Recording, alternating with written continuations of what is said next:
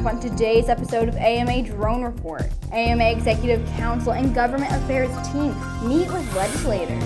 DJI objects to characterization of drones in BBC report, and the FAA places restrictions on drone flights over additional military facilities.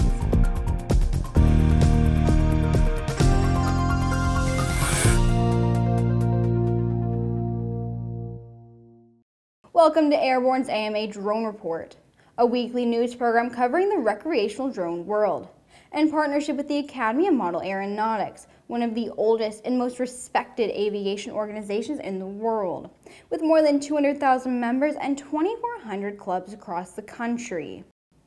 I'm Sophie Herlock. Last month, the AMA Executive Council and the Government Affairs team took a trip to Washington, D.C. to advocate for the hobby drone and model aircraft community. During these meetings, the AMA emphasized their commitment to safety and education and highlighted examples of their charitable works and how flying model aircraft is a pathway to STEM-related careers. Importantly, AMA discussed the upcoming FAA rulemaking for recreational UAS, and were encouraged by the positive dialogue. The FAA recognizes the importance of the model aviation community and wants to continue their long-standing partnership. Members of the Congress also pledged to support the AMA. AMA also spoke with representatives from ATC to discuss the letter of agreement process and will continue to work with them to ensure there's no disruption in your ability to fly. The AMA also learned Lance will be available for recreational operators in controlled airspaces on July 23rd, and will provide more information on Lance as it becomes available. Now let's take a quick look at stories making rounds of the small UAS and hobby drone communities. It's time for today's Drone Minute.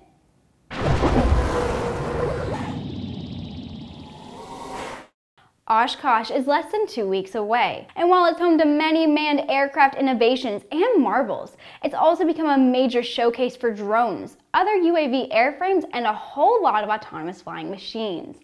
We here at Aero-News Network will be there with daily reports every single day, right from the show. Don't miss out on our coverage at aero-news.net.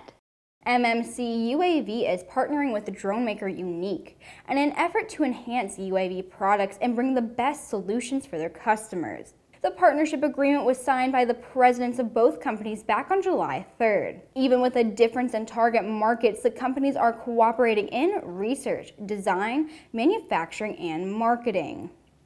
Bird strike tests for aircraft are mandatory. However, there is no equivalent standard test procedure for collision with drones. In order to be able to fundamentally understand the consequences of a collision between an aircraft and a drone, the Fraunhofer Institute for High-Speed Dynamics, Ernst Mach Institute EMI, is now planning to build a test bench for recreating various drone collision scenarios with complete drones.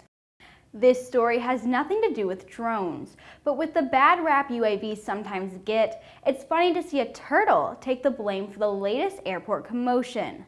The pilot of a Jetstar Airways airplane was getting ready to depart Australia's Gold Coast for Adelaide when the first officer noticed the creature on the pavement.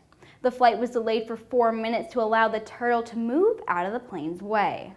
Now back to the rest of the news.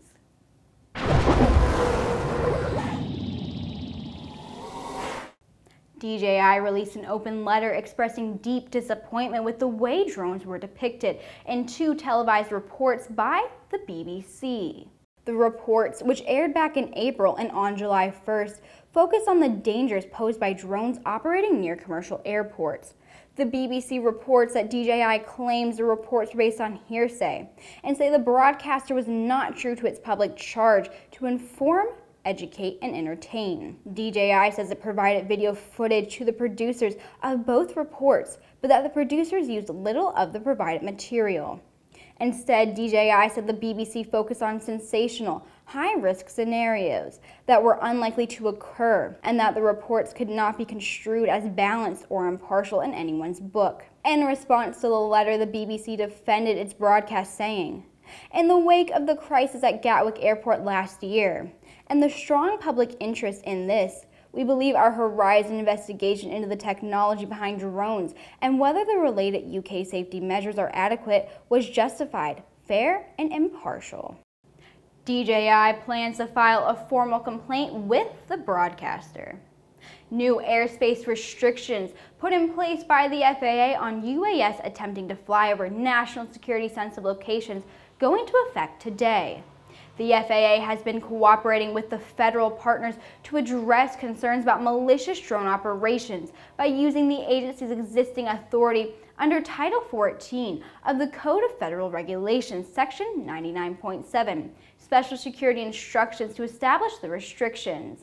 The FAA's NOTAM FDC 8/3277 defines these special security instructions.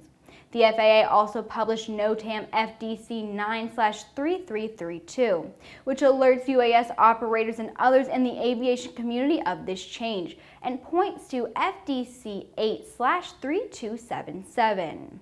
The additional 12 restricted locations requested by the U.S. Department of Defense are Raven Rock Mountain Complex in Adams, Pennsylvania, Lake City Army Ammunition Plant in Independence, Missouri, Pine Bluff Arsenal in Whitehall, Arkansas, Thule Army Depot in Thule, Utah, Hawthorne Army Depot in Hawthorne, Nevada, Pueblo Chemical Depot in Pueblo, Colorado, Iowa Army Ammunition Plant in Middletown, Iowa, Watervliet Arsenal in Watervliet, New York, Bluegrass Army Depot in Richmond, Kentucky, Letterkenny Army Depot in Chambersburg, Pennsylvania, Riviana Station in Charlottesville, Virginia, and Maui Space Surveillance Site in Maui, Hawaii. And that's our show for today, everyone. As always, thanks so much for watching, and please subscribe and check us out on Facebook and on Twitter. And if you want more information on the exciting hobby drone world, head over to modelaircraft.org. I'll see you right back here tomorrow for an episode of Airborne Unlimited.